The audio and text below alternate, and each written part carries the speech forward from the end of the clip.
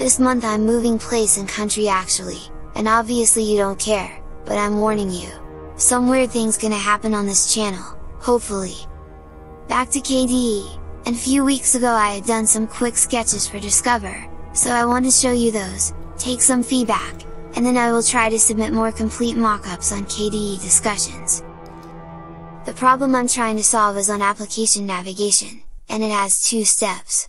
The first is this mess with the categories and subcategories on sidebar, and the super bad way for returning.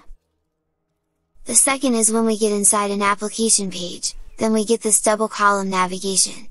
That is so confusing for users but also so expensive for developers, because they have to maintain two layouts, and there are so many usability issues on doing so.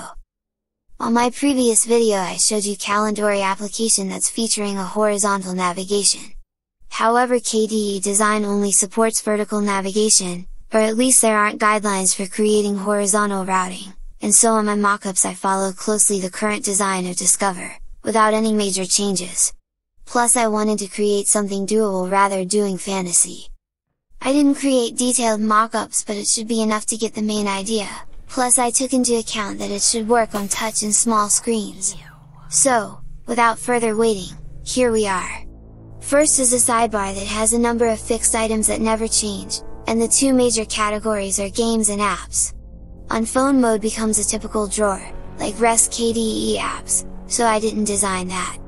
Then we have the search and the back button, that always go to the previous visited screen.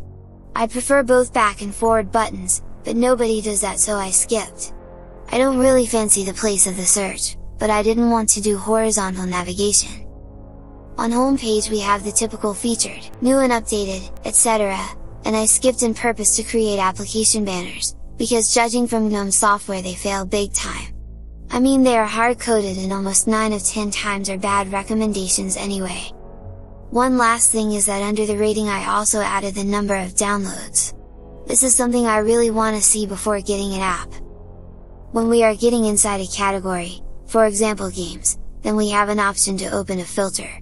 This works with tags and also can work together with search, so we can create some more complex queries. That's also useful because many applications are not clear on what category belong, so we can just select multiple. Sorting had to be a dedicated dropdown, but I leave it here as a concept. And finally, when we get inside a details page we have double columns no more. It is a single page and so navigation works as it should, and instead we get a list with similar apps. That's by the way something I desperately want to see in GNOME software too.